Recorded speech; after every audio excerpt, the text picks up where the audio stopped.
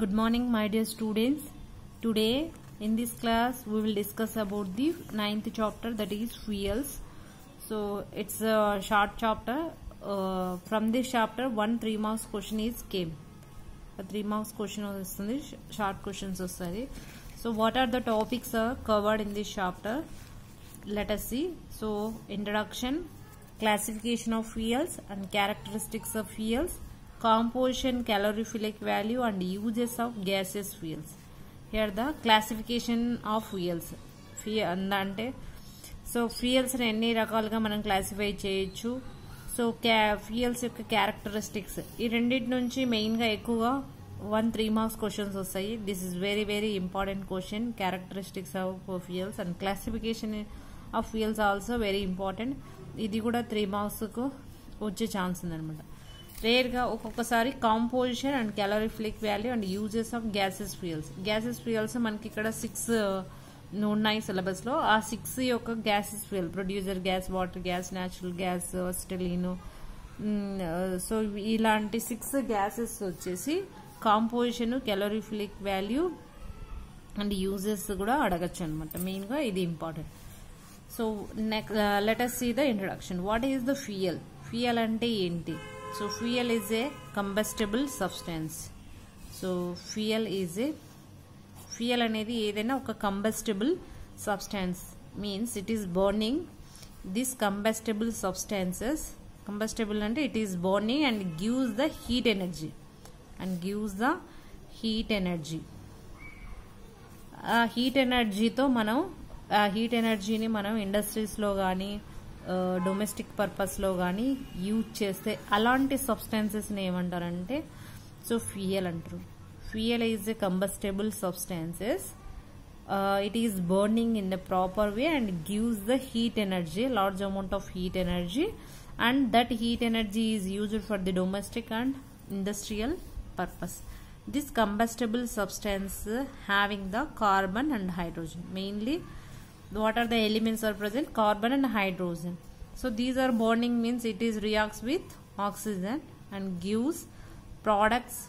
So products heat energy, products next and also heat energy అనేది apply చేస్తాయి. So let us see some reaction. The fuel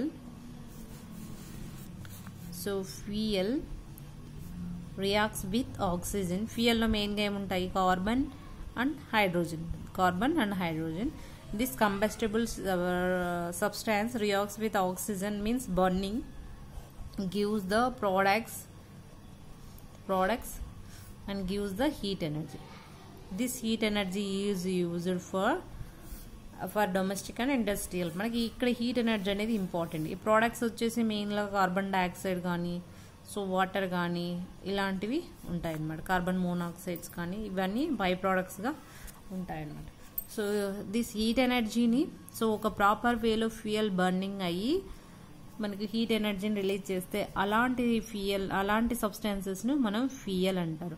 so ఎందుకు ఇది heat energy ఉంటే due to the rearrangement of violence electrons in this atom. Carbon, hydrogen, ఆక్సిజన్లో violence electrons rearrangement జరగడం వల్ల మనకు endothermic reaction మాదిరి heat energy అనేది release అవుతుంది. ఆ హీట్ ఎనర్జీ అయితే మనం యూజ్ చేసుకుంటాం అనమాట. So how can you define the fuel? So this is the definition of fuel. Fuel may be defined as any combustible substances. Any combustible means burning. So these are the key words in the definition. Fuel may be defined as the combustible substances which on combustion means burning, gives large amount of heat. That heat used for economically for domestic and industrial purpose. So this is the definition. Fuel may be defined as any combustible substance which on combustion gives the large amount of heat that can be used economically for domestic and industrial purpose. So adi meeku ikkada explain chesanu manam. So next ఇంకా modern వేలో మనం ఫ్యూయల్ని ఎలా define చేస్తామంటే in modern way so any chemical, fuel అంటే ఏంటి, any chemical or reactant which produces the heat energy, అది ఏ produce చేయాలా, heat energy in a form, ఆ హీట్ ఎనర్జీ వల్ల మనం పవర్ను ప్రొడక్షన్ చేస్తే, in a form that can be used for the production of power is known as the fuel.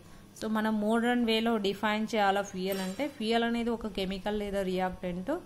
So అది మనకు heat ఎనర్జీని production చేస్తా, ఆ హీట్ ఎనర్జీని యూజ్ చేసుకొని మనం పవర్ ప్రొడ్యూస్ చేయగలిగితే దాన్ని కూడా మనం ఫ్యూయల్ అని డిఫైన్ చేయొచ్చు. ఫర్ ఎగ్జాంపుల్, సో ఇలా మన ఈ వేలో మనం ఎక్స్ప్లెయిన్ చేస్తే ఫ్యూయల్ సెల్ అనేది హీట్ ఎనర్జీని రిలీజ్ చేసి దాని నుంచి పవర్ ప్రొడక్షన్ చేస్తాం. Fuel cell is one of the example for the fuel. This is about the definition of the introduction of the fuels. Now let us see the second topic is the first topic is the characteristics of fuels. Classification of fuel.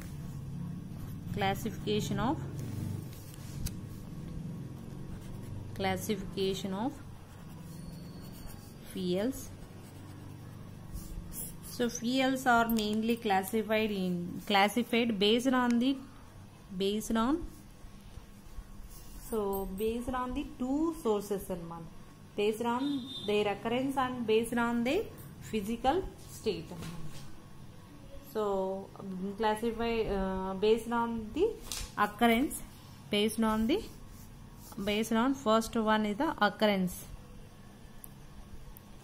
second one is the physical state. So fuels are classified based on the occurrence, different types, and based on the physical state, different types. So based on the occurrence, the fuels are classified into two types: primary fuels and secondary fuels. Based on the physical state, the fuels are classified into three types: solid fuels, liquid fuels, and gaseous fuels. First, let us discuss about the occurrence. Based on the occurrence, the fuels are classified into two types. The first one is the primary fuels. Second one is the secondary fuels. So primary fuels means the fuels occur as it is in the nature. Fuels which occur in nature as such, ఎలా ఉంటాయో అలా నేచర్లో ఎలా ఉంటాయో అలా మనకు fuels available అవుతాయి. దాన్ని ఏమంటారంటే ప్రైమరీ ఫ్యూయల్స్ అంటారు. So which occur in nature,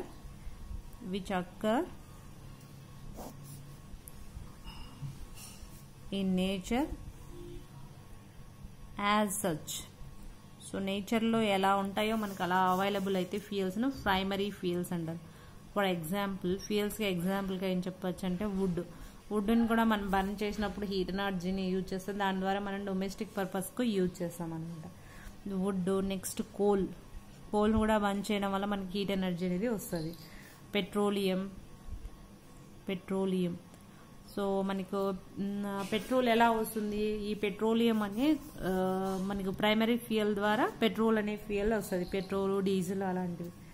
petroleum and natural gas, ఇవన్నీ కూడా న్యాచురల్ గ్యాస్. ఈ పెట్రోలియం, న్యాచురల్ గ్యాస్ ఇవన్నీ కూడా మనం ఫాజిల్ ఫ్యూయల్స్ అంటాం. సో న్యాచురల్ గ్యాస్ కూడా మనకు యాజ్ సచ్గా నేచర్లో న్యాచురల్ గ్యాస్ లాగానే ఉంటుంది, అలానే యూజ్ చేసుకుంటాం అనమాట. So primary fuels means which అక్కర్ in nature as such are known as the primary fuels. For example, wood, coal, petroleum and natural gas. Now coming to the secondary fuels. Secondary fuels means which are derived from the primary fuels. So fuels which are derived from primary fuels.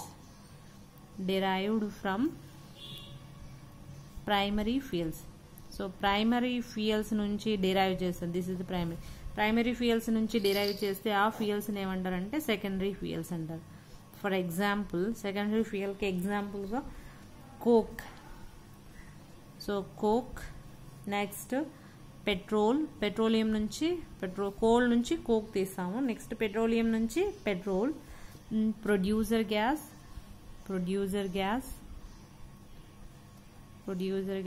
Water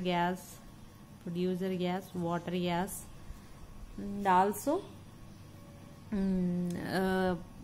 ఈ gobar gas ఇవన్నీ కూడా మనకు secondary fuels కింద వస్తాయి. This is very important question for the 3 marks question. What are the primary fuels and secondary fuels, give an example అని అడుగుతారు exam లో. So based on the occurrence, the fuels are classified into 2 types: primary fuels which are occur in nature as such, for example wood, coal, petroleum and natural gas. మీరు ఒకటి లేదా 2 examples రాసినా సరిపోతుంది exam లో. Secondary fuels, secondary fuels అంటే ఏంటి? So these are derived from the primary fuels, for example coke, petrol, producer gas and water gas.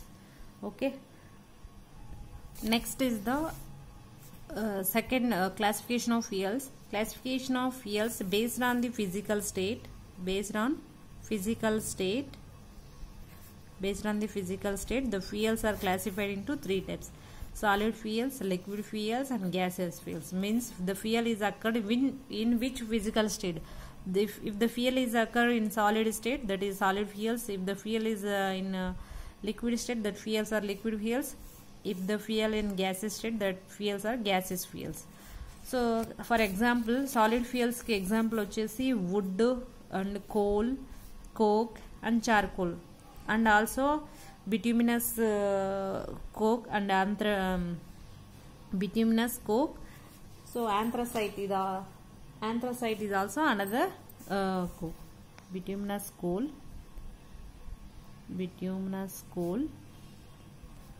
anthracite, coal, bituminous coal, anthracite, coal. Secondary fuels, next is the liquid fuels. Liquid fuels, crude, petroleum, the petrol, kerosene, diesel, biodiesel. These are all occur in liquid state. So next, gaseous fuels. In gaseous fuels, the natural gas, liquid petroleum gas, coal gas, water gas, hydrogen gas, gobar gas, producer gas. So this is the gaseous fuels. So next ikkada manam ఈ bituminous and యాంథ్రసైట్ ఇవన్నీ కూడా primary fuels కింద వస్తాయి. Coal, would, coal, bituminous coal, యాంథ్రసైట్, these are the primary fuels. Crude petroleum is also primary fuels. Natural gas is also primary fuels.